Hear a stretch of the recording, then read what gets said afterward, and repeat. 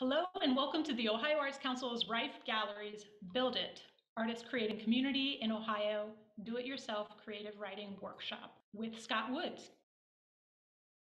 We're going to hear from Scott Woods first, gather our materials, and work through the project step by step. You'll need to pause the video to read and work at your own pace. Enjoy. So welcome.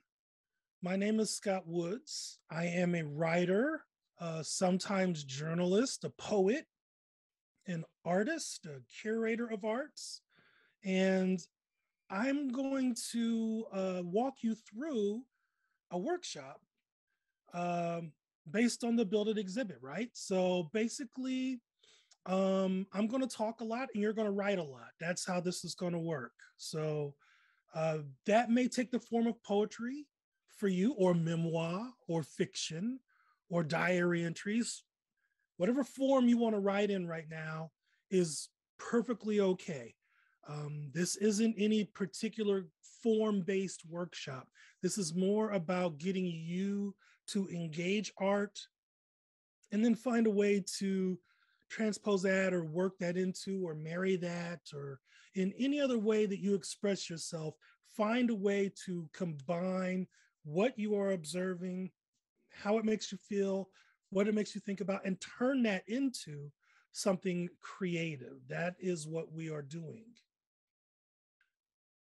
So as we begin the workshop today, I want you to go ahead and get whatever it is that you use to create. If that's a journal that you write in long form, if that's a laptop, if that's a sketchbook, if we're doing some kind of writing or something else, if that's loose paper, whatever way you write is the right answer. All right, so just make sure that as we go through here, you leave yourself some room to kind of maybe go back to the work, reference the work, that kind of thing. So now we're going to get to talking about what we're going to do in terms of the actual work today. And as we go into looking at art and thinking about writing, or maybe turning off our brains and not thinking about what we're writing, I want to talk about just a little piece of advice as we go into this, about what it's about versus what it's really about. So we're engaging artwork, right? We're looking at it. You're thinking about it. You're writing in response to it. You're possibly even having a conversation with it. And so, but you're also creating at the same time, right? You're creating something new, something that did not exist before. And so as such, you should consider how nothing that you're looking at actually looks like the things that they're about, right? None of the art is real in terms of whatever the subject is. It may have a house, but it's not a real house, right? So you get to infer what you think the art means and what it doesn't. And that will also apply to what you write. So let's try to get into some work here. So this first prompt here is based on a piece by Anissa Lewis. It's entitled Strong Signs 1 and 2. Now, if you were in the gallery, if you walked into the gallery, the first thing you would see are these clapboards that Lewis put together, and that people who were visiting the gallery were able to write on in response. And so what's interesting here is how inquisitive the work is, right? Like, you know, my neighborhood is strong when, I feel strong when, that kind of thing. It's asking you to interrogate yourself, right? The art is doing that. Where it's placed also is kind of important, right? It's the first thing you see when you come in. And so it kind of throws this patina, this color, this over the whole experience of the gallery. It's asking you to use your brain as you walk through. And then also it's very tactile. You are given the opportunity to actually write on the clapboards, right? So now our first exercise is for you to actually do that where you are now. Answer the question, I feel strong when whatever. So this next prompt is also a piece, again, by Anissa Lewis. This one's 1313 Gerard Street. And on this one, again, this is kind of what I referenced earlier, where a house is not a house, right? And so in response to this piece, what I would like you to do is to record 3 words that come to mind when you see this piece. And then once you've done that, I want you to compose a piece, poem, lyric, paragraph, random thought, whatever, that utilizes at least 2 of those words, right? So you're recording 3 words that occur to you. You're going to use 2 of them in a piece now. We really kind of need to talk about the times that we're in, right? 2020 was a really powerful year in a lot of ways, most of them seemingly negative, but ultimately probably a lot of community and national growing pains, right? As we begin to reckon with who and what we are as cities, as a country, as people, right? As communities. And so 2020, because of that, was this huge year for community-based art. The pandemic was raging. There was the George Floyd, Breonna Taylor protest things that were happening all from the spring on. And the year was basically just charged with this political and social upheaval. The demonstrations and the protests that were happening during the spring and summer compounded these feelings that everyone everywhere had about spending their first few months in lockdown. And 2 years later, now we're still kind of in the mix of that, right? Like how much has really changed since then? Not as much as any of us would like. And some of the things that have changed have not necessarily changed in the way that we want. And somewhere in there, and somewhere in all of that, public art became a really huge thing. Now in Columbus, that took on some interesting angles, right? Question from the year before that would have been like, well, where's all the public art? And then in 2020, that question changed, right? Became a much harder question. It was like, well, how do we address this moment through public art? And what messages or changes are you trying to share and implement through this public art? Even, a quote that I wrote many years before in an essay about racism just popped back up and went viral all over again, right? It became a piece of public art in New York.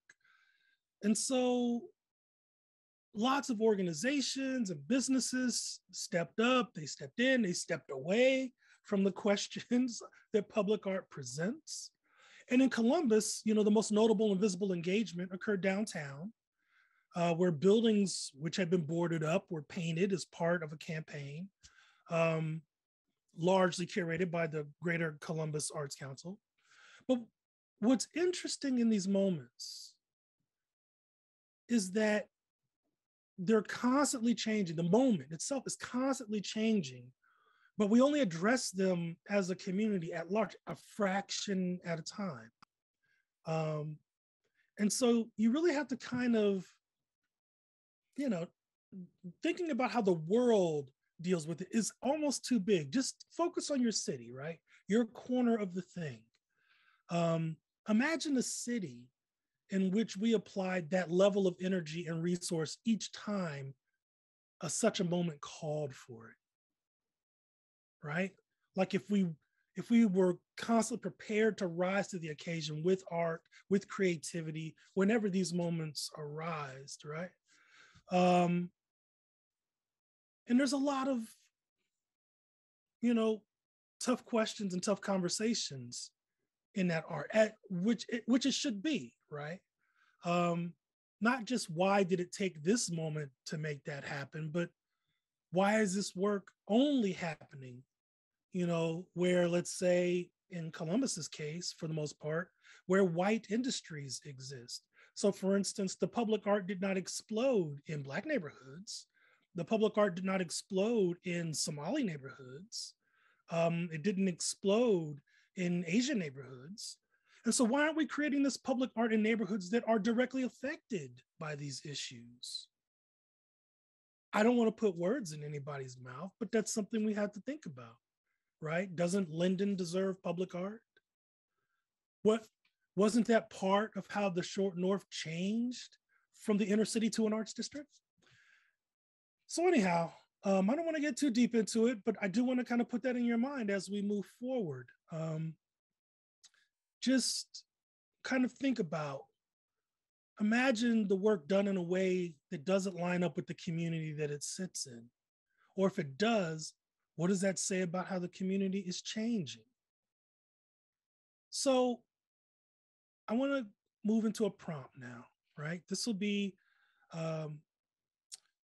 related to, this is a piece by Calcagno Cullen out of Cincinnati, if I got that right. And in this prompt, as you'll see, there are two typewriters facing one another, and they are sharing a scroll of paper. And there's a lot that you could read into that, right? But what I want you to do, and here's your prompt, I want you to write a letter to yourself in the past about the changes that will come to the places where you grew up, right? Now we're really digging into this idea of not just what community means in this conceptual sense, but what is a neighborhood in a very real and concrete sense? Will the mall still be there? What happened to that guy who used to run everyone off of his immaculate lawn, right? In my neighborhood, that was Mr. Miller, right? What happened to the lawn? Do the places where you grew up still exist? Are the buildings gone or just the contents?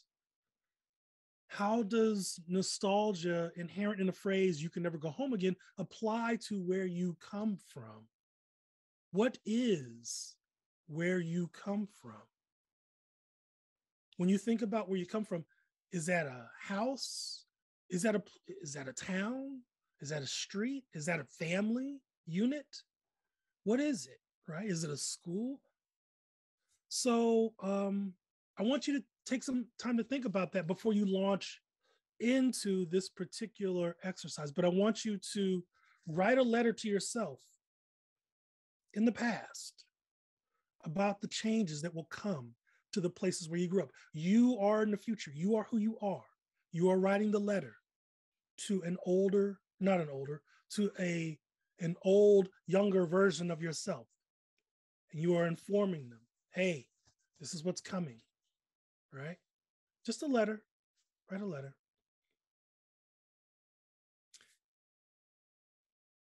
And then once you finish the letter, I want you to take the message of that letter, whatever it is, and turn that into a haiku. That's tough. And for those of you who may not remember from school, what haiku is, it's just a 3-line poem, 17 syllables total. The first line has 5 syllables. The second line has 7 syllables. The third line has another 5 syllables. Total 17 syllables, right? This fourth prompt is, I'm not going to lie to you. You're going to have to put your thinking caps on for this one. So this is a piece by Dana Lynn Harper. It's entitled Field Guides, right? And so I've seen a lot of Dana's work, but this piece really captures their style in a very different way than the traditional kind of ceiling hanging variations that I know. These pieces have been personified, not as humans, but as some kind of being, right? These are supposed to be not people, but entities, right? And so I want you to look at the picture of this piece, and I want you to pick one of these tour guides. Could be the blue one, could be the orange one, could be one of the purple ones, the pink one, whatever. And they're all different. It's obviously not just color. There's shape and there's height differentials. Some of them seem to just be hovering above the ground. Some of them seem to be flying. That's up to you. Pick your tour guide. And now, I want you to start. This is more kind of a list of things, right? I want you to answer some questions. Where are they taking you? What are they showing you, right? Are the things that they're showing you familiar, or are they completely new to you as an experience? Are they showing you something that a traditional tour guide might? Well, here is this location, here is where this happened, here is such and such's home, blah, blah, blah. Or are they letting you figure things out, right? Kind of like how a museum docent might be. Well, what do you see in this piece, right? What do you feel when you look at this? Is that the kind of guide that they are, right? Or if you want to get classical about it, are you the pilgrim led by Virgil through the Inferno, right? Or is this more like a double-decker bus in London, right? I'm going to let you decide. You kind of figure out what that guide is trying to show you. As you're doing this, I want you to, and this is something that even experienced writers forget to do, and it enhances whatever we create so much, but it's so simple. I want you to use all of your senses. What does a being like this, an entity like this, what does it smell like? Does it have a texture, right? Do any of those things that you take in through those senses, do they remind you of any particular taste?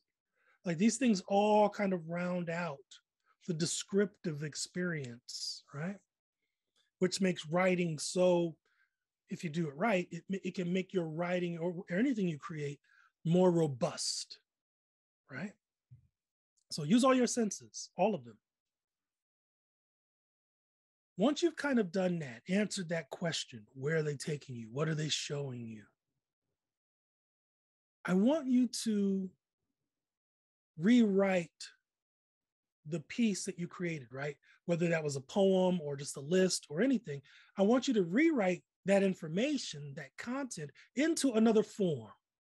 So if you wrote all of that down as a poem, now I want you to write it down as a piece of fiction or prose, whatever. If you wrote it as a diary entry, now I want you to write it as a song lyric. I just want you to decide whatever those forms are. You know what you wrote, and I don't, but you should pick something new now, something different, and try to capture all of that information again, but different. This was my favorite piece out of the whole exhibit, if I'm completely honest. I loved it so much and it spoke to me so much that I bought it. So, as you can see, this is a painting. It's what we would call a very representative piece, right? It's pretty straightforward, right? It's a drawer full of objects. It's entitled Inheritance. Most of the things in the drawer are utilized in artistic practices: pencils, chalk, ink stamp, erasers, that kind of thing. But there's some other goodies in there too that I won't describe for you. You should try to experience them for yourself. You can probably make them out. But the title really gives this thing its edge, right? Inheritance, which brings us to our exercise. I want you to write down, again, as poem, lyric, journal entry, paragraph, whatever, think about what's been left behind. By whom, to whom? Is there one story here or are there 12 stories here, right? What does it mean that there are non-art supplies mixed in with all of these art supplies, right? Are those things really not artistic? Maybe they have some artistic purpose. I don't know. Maybe the art supplies have no artistic purpose. We don't know the story here, right? So I want you to kind of think about like, and write down like what's been left behind, by whom, and to whom, right? And write that as, like I said, again, as a poem or lyric or paragraph or what have you. And just kind of think about that story for a moment. Once you've got that down, I want you to now, this is a separate piece, to pick one piece out of the drawer and write about it exclusively. So now you're writing something else, right? You're writing another poem, paragraph, whatever, but only about one thing out of the drawer. And you can now apply, if you wish, some of that history that you created, some of those answers to the questions that you already, by whom, to whom. You can apply that now in this second piece to that one object. So you're this is a twofer, right? You're getting two things out of one drawer, right? The meta and the specific. This next prompt, and it is our last prompt, is based on a piece by Stephanie Ron called The Rising Sun. Now, this piece has a lot going on, right? There's this little tease of history, right? Like anytime you see like a boarded up structure, you're like, that's got history. But this one so clearly has history. And this whole ghost-like presentation of it, right? This really pale blue, ethereal, like juxtaposition of the past with the present, floating objects that are somehow very specific, but really general. Like, what is their purpose? You don't know. Some of them appear to be inside of the structure. Some of them appear to be outside of the structure. And then there is this being, this person outside, not counting the cat. So there's technically two beings, right? Outside of the house, doing something, right? And please note the title here, right? The rising sun is not spelled like the celestial body. It is spelled like the child, son, S-O-N, right? So after you've taken all that in, all of the details and kind of how all of that is hitting you, here, I want you to go wild on this prompt, right? Again, it could be poem, it could be paragraph, essay, it could be whatever. And take your time with this one because there's a lot here. And think about, what does the title mean in relation to what you're looking at? What is the rising sun, right? What is the sun? The bulb is kind of, you see a light bulb kind of hanging in the air there. Is that the sun? Well, what about the sun that's lighting the house that we can't see? Lot going on here. How do these parts connect? Do they connect? Are they even really connecting? Right? Half the time when you talk to an artist and you say, well, what does this aspect of the piece mean? And they're just like, I don't know, I just like eggs, right? Or whatever. So don't try to unlock this through the artist. Try to unlock this through yourself. You are creating the story here. You are adding senses to this. You are adding history to this. And so this one should be totally free form. And this one, think about the things that you've already kind of done, right? In the previous exercises, and how that all kind of sinks into this big one, right? This is the last one, the big one, right? So if you've enjoyed yourself in our time together, you can find more of the things that I do as a writer at my website, scottwoodswrites.net. That's a blog. But also, I'm very active on all the social medias, on Twitter, on Instagram, on Facebook. I use them very differently too, right? So being on one will not always get you the content of the others. So I'm very savvy like that. Also, you're looking at this really big picture of a really beautiful building on the east side. That's Streetlight Guild. That is a building that I run. It's a cultural arts organization. And when there's not a pandemic raging, we're doing events and art exhibits and all manner of things in that space. So you can check out what we've done and what we will do at the website streetlightguild.org. And so that concludes pretty much this workshop. I hope that you had fun. I think creation should always have some element of joy, regardless of its subject. And I hope that you've had something to think about in terms of, how can we be better, not just artists, but citizens? How can we be more mindful of the history behind the things that we're looking at and the things that we are, right? Thank you so much. Thank you again for joining us for the Build It, Artist Creating Community in Ohio Creative Writing Do-It-Yourself Workshop with Scott Woods.